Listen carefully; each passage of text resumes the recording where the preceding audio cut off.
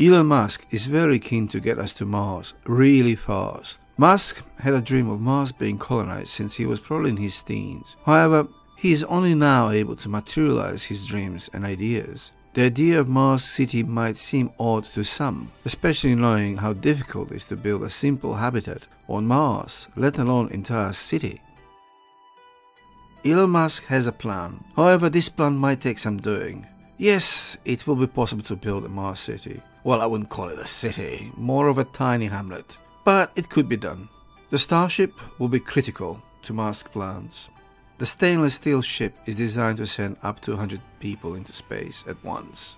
The Raptor engine that powers the Starship uses liquid oxygen and methane, and through simple chemical conversion, it will be possible to convert carbon dioxide in Mars' atmosphere into a fuel, using fuel plants that could be integrated into the Starship or sent to Mars beforehand. The orbital synchronization Musk is referring to is the point when Earth and Mars are in their closest alignment, which occurs around every 26-27 months. That's the ideal time for launch, as the distance between the two is reduced to around 50 to 55 million kilometer distance. Because the two planets follow an egg-shaped orbit, not every alignment is equal. Elon Musk hoped to take advantage of the upcoming synchronization due in 2022 and 2024. However, this timetable was somewhat optimistic. The plan was to send 2 unmanned cargo starships to Mars in 2022, with each one capable of carrying up to 100 tons of cargo, ready for the first humans. The first manned mission would take place in the second synchronization in 2024, sending 2 manned starships alongside 2 further cargo starships. The 6 ships in total would carry around double the mass of the International Space Station. Musk admitted himself his plan was a long shot.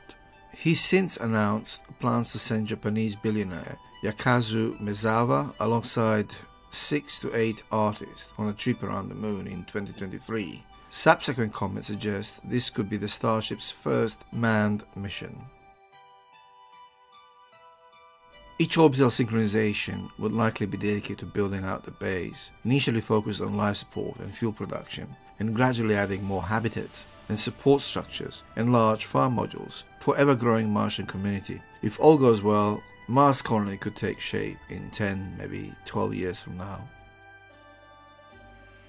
Recently I posted an amazing video of Mars habitat entirely built by a swarm of smart Mars rovers that will 3D print a very first habitat on Mars for people to live in.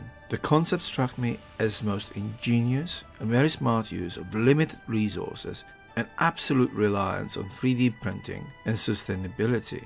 If Elon Musk could produce something similar and just scale it up to industrial scale, he could theoretically, with just 2 starships, ensure sizable community on Mars can be sustained using only local resources, including water that can be extracted from Martian regolith and air, as well as fuel for the starships.